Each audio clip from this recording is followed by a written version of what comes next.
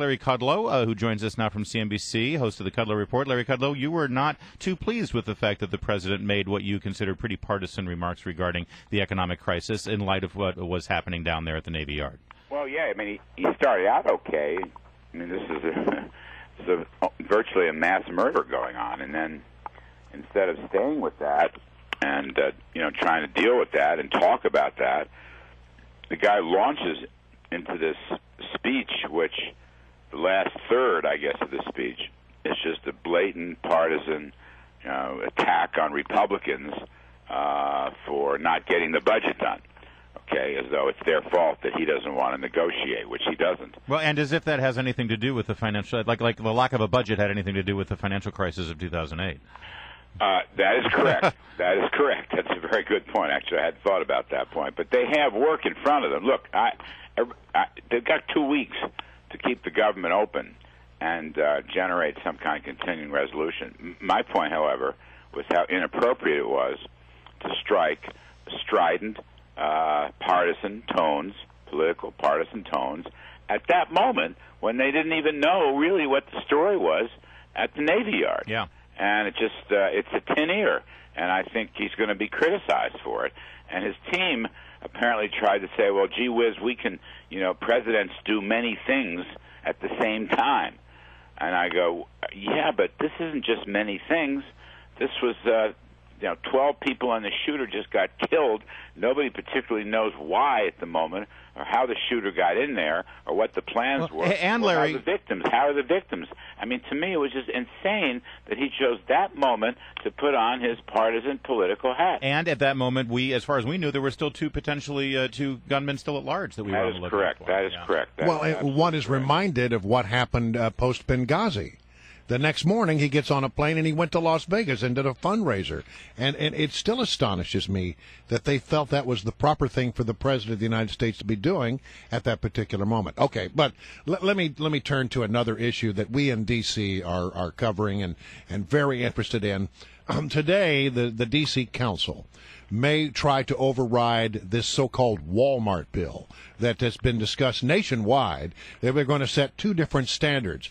For big retailers, they were going to make them pay $12.50 an hour. Everybody else gets to pay $8.50 an hour. Now, look, the question is whether or not the council can override the veto.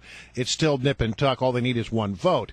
Even if that gets the veto is sustained, they are talking about raising the minimum wage over at least $2 over the next 2 years. Minimum wage politics. Talk about it just a moment. Well, look, everybody likes to give away money. Politicians love to give away money.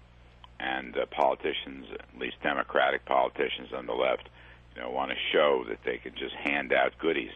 The reality is, when you're messing with the minimum wage, you're messing with the profits of the individual stores and the overall store across the country. I mean, Walmart is a gigantic employer.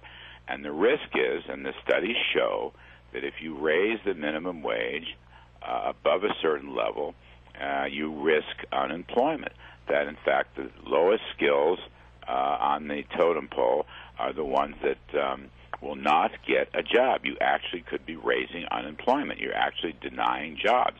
And we've seen this in a lot of these big, chain stores, the low-end chain stores. The question is, how important is a job? How important is a job? I would say having a job is just about the most important thing in the world for younger people who do not have the skills in business and may not have the benefit of an education in business. So a job is their first real learning experience, and they will be paid what the store can bear in terms of remaining profitable.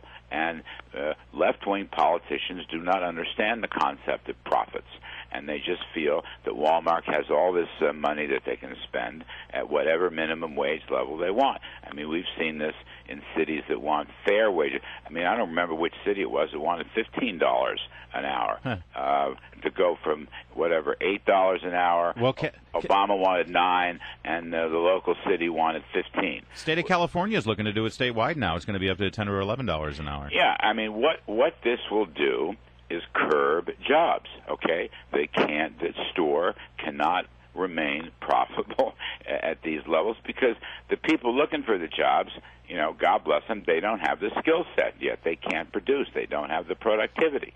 So this is one of these stupid left-wing ideas that will backfire. That's all it will do. It means that there'll be fewer hires, and in the communities, therefore, there will be more unemployment. It's just as simple as anything. The left is just doing this stuff for years without understanding what it does to the very people they say they're trying to help. It keeps them out of the workforce. All right, Larry Kudlow, always good to hear from you, and thanks for everything as always. Have a good show today. He's the host of the Kudlow Report on CNBC. Also the Larry Kudlow Show right here on WMAL Saturdays at 7 p.m.